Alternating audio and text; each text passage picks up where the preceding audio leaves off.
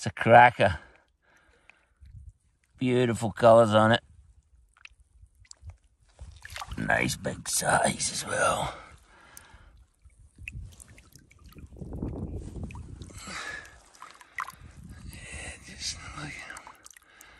Just holding him there for a minute, just letting him, he's ready to go. Thank you, Mr. Trout. Beautiful.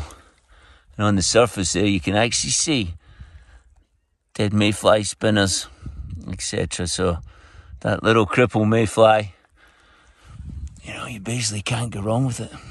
Leader, everything, fly line, everything was on the grass.